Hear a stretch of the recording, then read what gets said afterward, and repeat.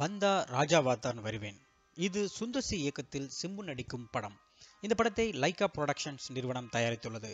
Hip hop தமிழா இந்த படத்திற்கு இசையமைத்துள்ளார்.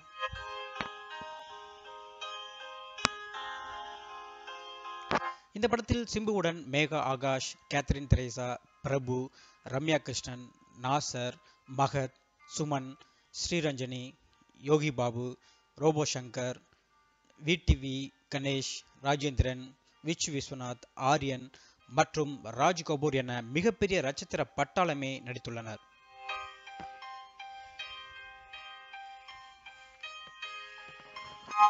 இந்த படத்தில் சிம்புவிற்கு ஜோடியாக மேகா ஆகாஷ் நடித்தார். படத்தில் காமெடிக்கு யோகி பாபு, ரோபோ சங்கர், விடிவி கணேஷ், ராஜேந்திரன் என நிறைய பேர் நடித்துள்ளதால் படத்தின் எதிர்பார்ப்பு அதிகரித்துள்ளது. படம் வருகிற பிப்ரவரி மாதம் 1ஆம் தேதி வெளியாக இருக்கிறது என்பது குறிப்பிடத்தக்கது.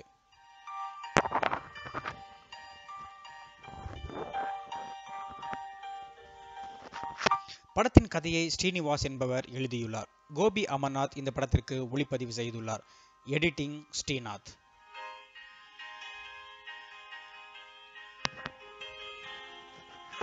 சமீபத்தில் சென்சார் போர்டுக்கு இந்த படம் சென்றது. படத்தை பார்த்த சென்சார் போர்டு குழு வியந்து போனார்கள். இப்படி ஒரு படமா என ஆச்சரியத்துடன் பார்த்ததுடன் படத்திற்கு யூ சான்றிதழும் வழங்கியுள்ளனர். இதனால் படக்குழு மகிழ்ச்சி அடைந்தனர். காரணம், படத்தின் இயக்குனர் சுந்தர் சி. பொதுவாக சுந்தர் சி படம் என்றாலே வன்முறை இல்லாமல் காமெடியும் குடும்பம் சார்ந்த படமாகத்தான் இருக்கும். அதனால்தான் இந்த படம் யூ சான்றிதழை பெற்றுள்ளது.